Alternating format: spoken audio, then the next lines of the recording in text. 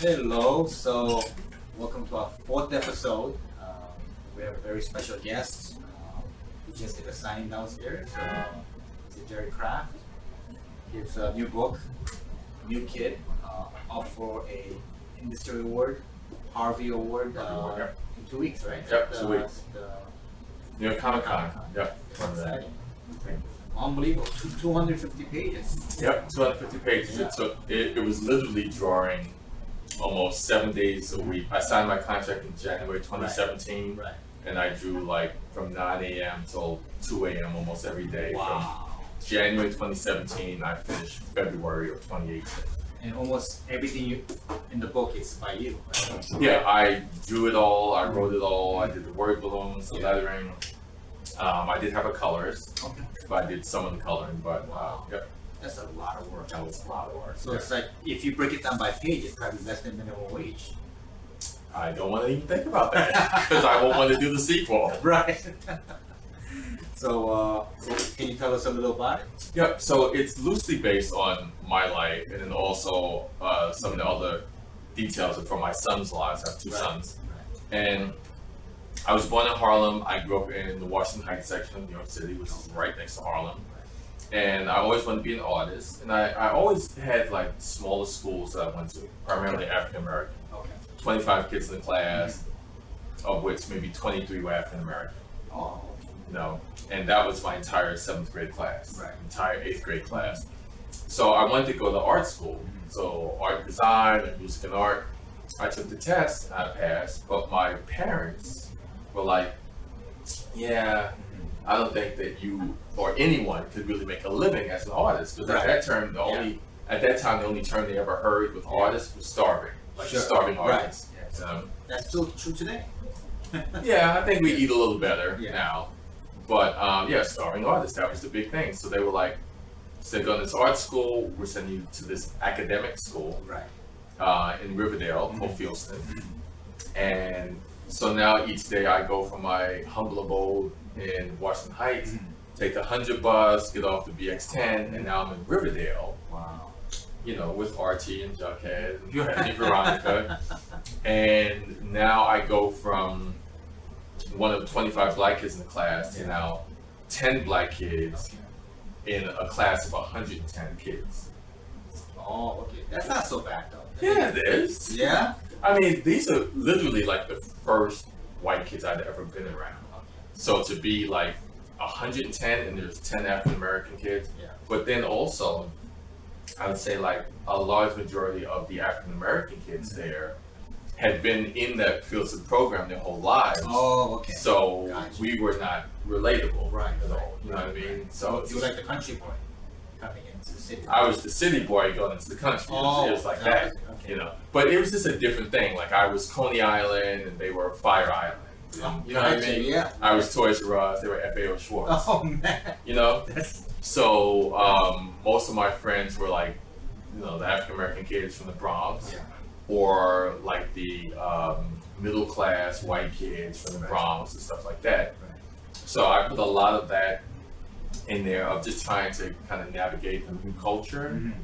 So fish out of water, but also, you know, when you leave your neighborhood and it's like, oh, hey, private school, you think you're all that now. So there's some kickback with the friends around this block. Really? Oh yeah. So they know about it. Oh yeah, absolutely. It was like I was like sneaking, you know. It's like, hey, where you going? I go to Fieldston. Oh, you think you're all that now? Oh, you know, how come you talk like that? How come you do this? Really? Oh yeah, absolutely. That's interesting. So, but he never got to a physical level, right? Oh no. I mean, it was like teasing. Okay.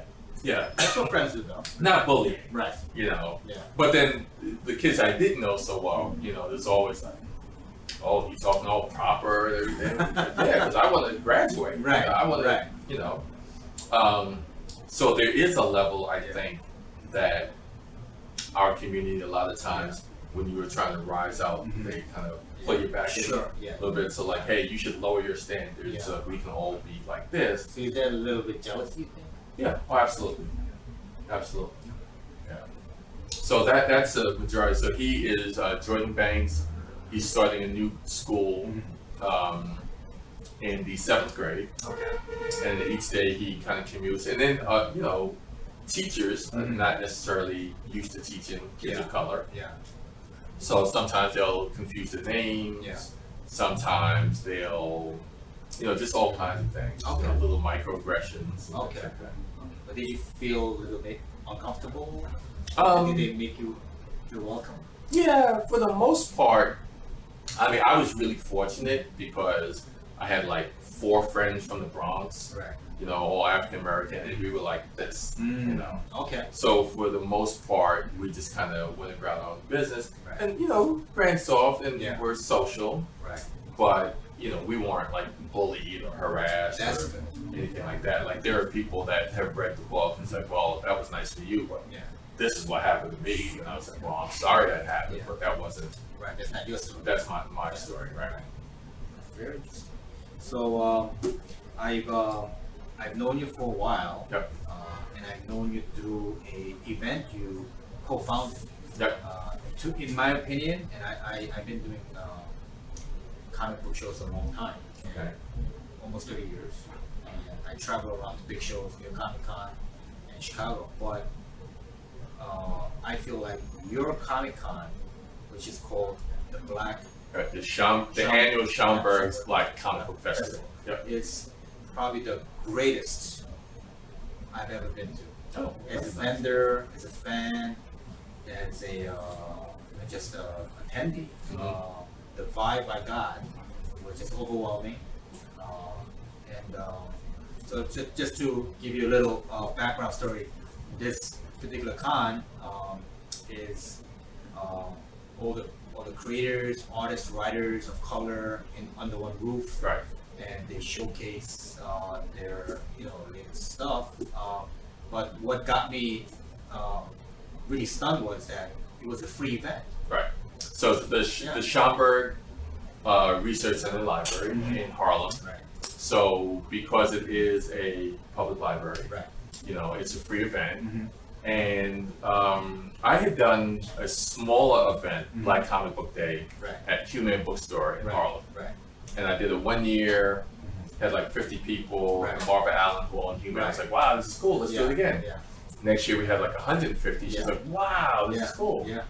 Unfortunately, they closed their doors. Yeah. And then I was looking for another venue. So the second year you hosted it. After that, they closed it. They closed, right. So we couldn't keep it there. So I had approached the Schomburg, and they put me in touch with Deirdre Holman, Right. who was on staff there. Right. She had also been in touch with John Jennings, Right. who wanted to do his Black Kirby exhibit Right. of his paintings. Right. And then Dr. Jonathan Gales, who had wanted to do more of an academic approach to comics, of having like panels, Right. discussions, and Right. things like that. So she was like, we can't do 3 events, but we could do 1. Yeah. Why don't you connect with each other? So we kind of Voltroned up and made one big super con that had the panels, that had the exhibit, had the exhibitors, you know, discussion, and the vendors. So that was the origin of how the Schomburg Festival started. Yep. That's our unbelievable. super origin story. Wow, that is. And the first year, I think we had like 500 people, Right. which is great. And then next year it's like 1,500. Yeah. And then next year it's like 5,000. And by year 4, it was like 12,000 people. I remember the lines that was wrapped around the block. Yeah, it looked like the new Avengers movie was coming it out. was unbelievable. Yeah. Because I guess they had fire codes. They were clocking people in. Yeah. And they would let people in once a certain amount of people came out. Right, you had to wait for them to come out. And it's, you know, February, so it's cold. It is cold. You know, so that's why we did next year, maybe year 6 or so, 5 or 6, we split it into 2 days. So Friday was more of a kids' day. Oh, okay. So that we actually had kids come in, like busted from school, which is a school day. Right. And we had different panels and people coming and doing like drawing workshops and discussion for the kids. Yeah. And then once the kids would leave, then, you know, the adults would come in, and then it was just a regular con. Yeah. And then we would do Saturday also. So then we got like maybe 4,000 on Friday, maybe 8,000 on Saturday. That's a great number. Yeah. For such a small venue. Yeah, and initially you know, I had friends in Philly who were like, should we drive down for this? Right. On the first year, and I was like, dude, I don't know. Like, I don't want you to Yeah. drive all the way Right. from Philly Right. and there's like 10 people. Yeah. And then the second year, I was like, yeah, come. And by year 3, people were flying in from Yeah. Toronto. Like, Yeah. I came all the way to see Mashindo Kumba. Right. You know, is he gonna be? I'm like, Yeah. yeah, that's it right there. You know what? That Wu Nani Relay or David Walker. Right. You know, Keith Knight, people like that. So they were coming from California, Right. Canada, Sure. all over. It definitely became a cultural phenomenon because as a vendor, I would see people who drove, like you said, from New England, Connecticut. It's like that was the norm. Right. And it just, the word got out there. Right. I think pretty much word of mouth. Yeah, it would. Well, Schomburg would blast it, but then you figure if there's 70 creators, Yeah. we're all tweeting and Right. Facebooking and Right. sharing. Right. But you know, we set out to change the culture Right.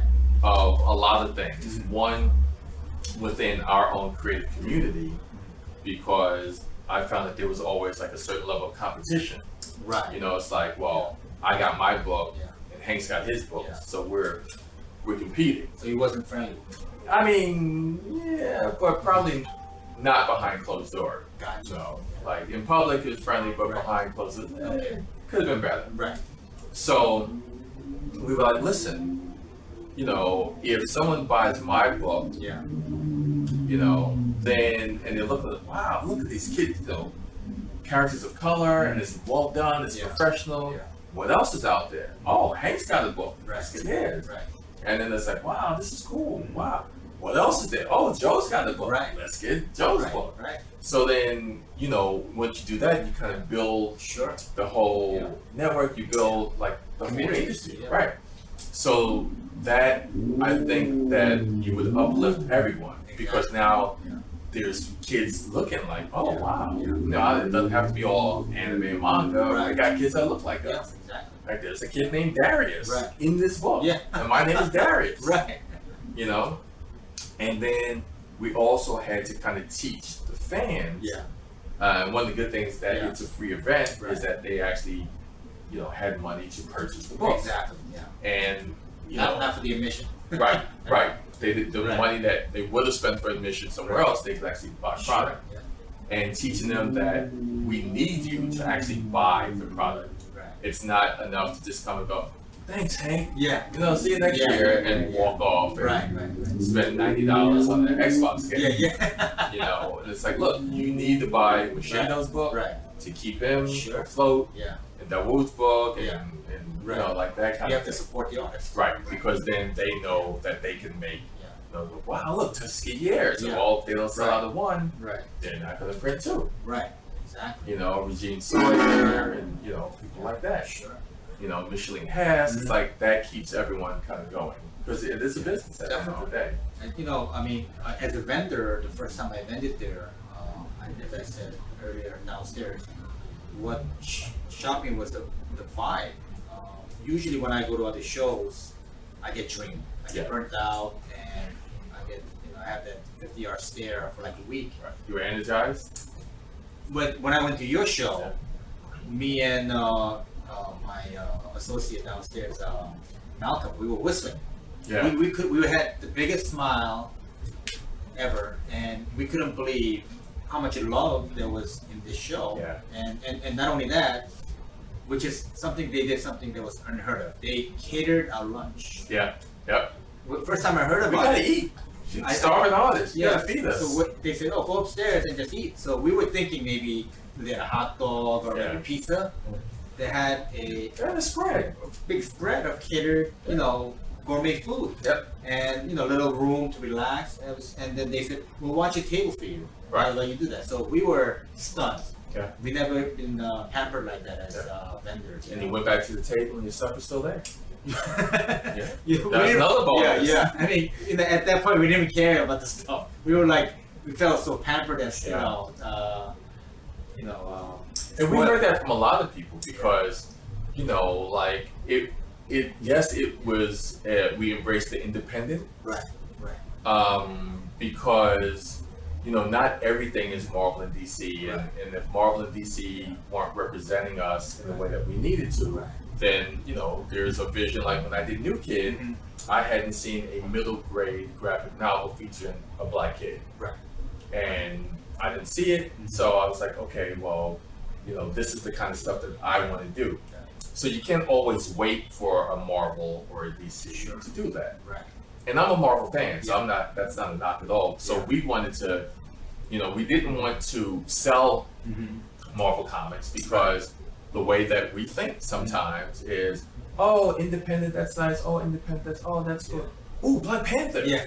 Let's get this. And then you leave, and then, right. You don't miss, you don't see the Eugene Sawyers and people like that. Sure. Stephen Harris's. So it was really a thing of like, okay, we have to teach you to support your own. Right. And then, you do the product, and, like I said, everything kind of gets better as a result of that. Yeah, I think what you guys created was like a magic. And there was a need. You filled the need. Yeah. There was a vacuum, and you filled it. Yeah. And it just blew up. Yeah. And then since then, I mean, like, David Walker has gotten a chance to write some incredible books. Bitterroot, David Walker became got picked up by, I believe, Legendary. Yeah, and he did Luke Cage's Power Man. I mean, Luke Cage's Power Man, Power Man Iron Fist. Keith Knight did a book, Jake the Fake. Right.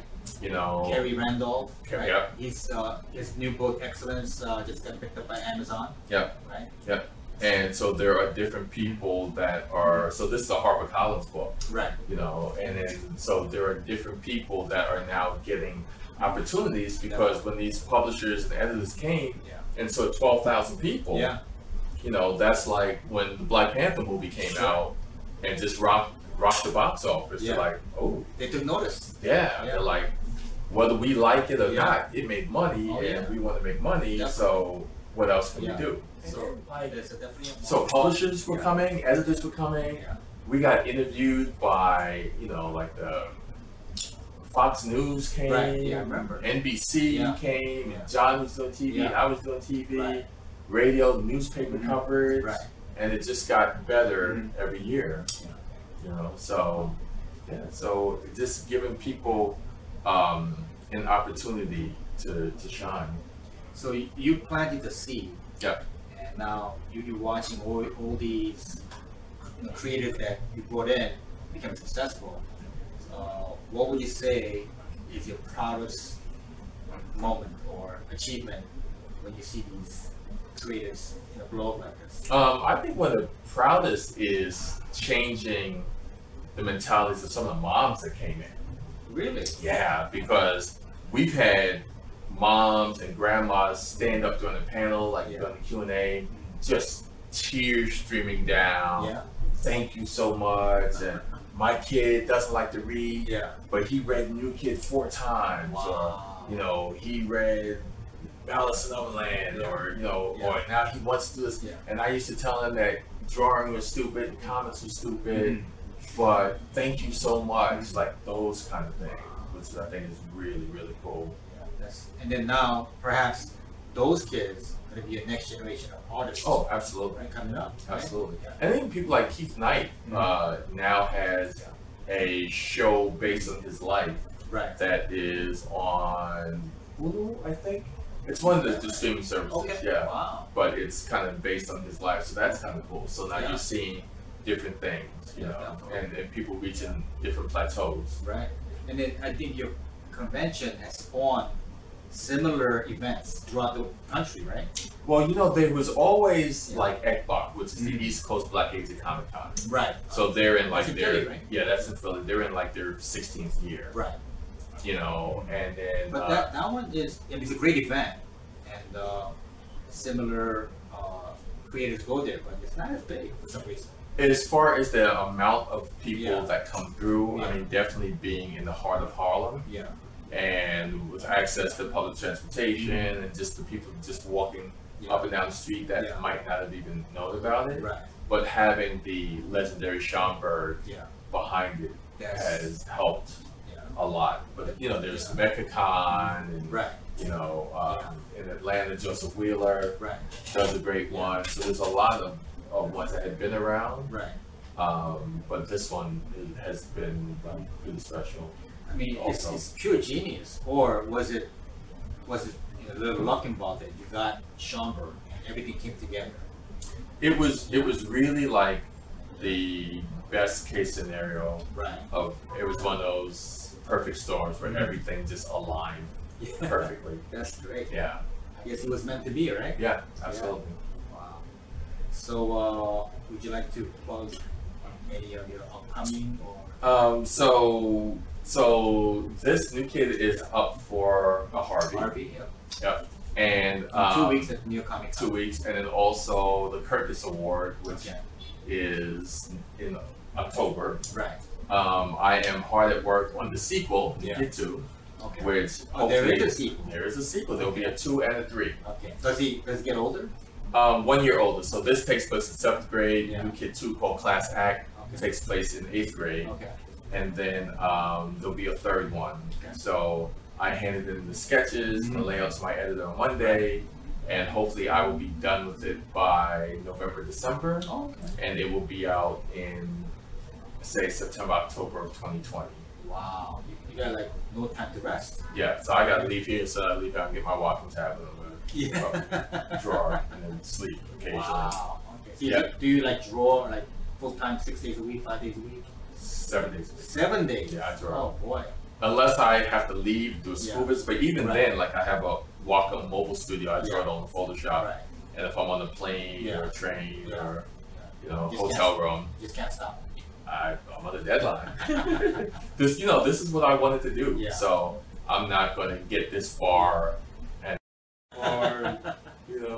carpet tunnel. Yeah, I miss playing Xbox. No, this is what I want to do. And seeing the people I've met. Yeah. Kwame Alexander, Jason Reynolds, and Raina Telgemeier, these people that, Angie Thomas. Right. I tweeted at her. I was going to see her at some event. I didn't know her, and I was like, "Hey, when I go there, I'm going to take my copy of The Hate You Give. Hope that Angie Thomas will sign it." And she tweets back, "And I'm bringing my copy of New Kid." Yeah. So Jerry Kraft will sign that. I'm like, "Oh." And then you see the tweet. I just got a little while from Kobe, right? From Kobe Bryant. Who's like, "Hey, congratulations!" I'm like, "Yeah, right. Don't hurt. He's got 14 million followers." Definitely. So things are lining up. Yeah, definitely. And after 30 years of self-publishing, right? You paid your dues. Yeah. I published the first Mama's Boys book in 1997. Wow. Yeah. How many Mama's Boys were there? I did 3 compilations that were like landscape, so they were like 11 by 8.5. Right. And then I turned the last one, Mama's Boys in Living Color, into a 5 by 9 graphic novel in full color, right? So that I could see if I was capable of doing a 256-page book, because that one was only 96 pages. Right. So I figured if I did that, then I know that I could do this eventually. It would just take 3 times as long. And what a value! It's only $12.99. 256 pages. Yeah. $12.99. And see, that's one of the things as a self-publisher I couldn't do. If I had printed a 256 page of full color, I would have to charge you $100. Of course. Yeah. Just to recoup the print. Of course. Because they must be buying in tremendous bulk. Absolutely. And then fortunate enough to get the cover blurb. Funny, sharp, and totally real. Jordan Banks is a kid everyone will be talking about. From Jeff Kinney, author of Diary of a Wimpy Kid. Oh wow, look at that. Yeah. Oh my goodness. So that's great. So not bad. Yeah. And also, you did you made a little comment for last week's guest. Yes. Michael Northrop, who wrote Dear Justice League. Yeah. He and I we worked together at Sports Illustrated for Kids for 8 years. Right. And he called me during the summer, asked if I could blurb his book. Wow. And I was like, no. But then I was like, okay. Yeah. So I'm on the back of his book, which is pretty cool. So your poster downstairs has both of us. Right. Hey, I know that guy. Yeah, I know. Yeah, that's pretty cool. What a small world. Yeah. Yeah. Now he owes you one. He definitely owes me one. Absolutely.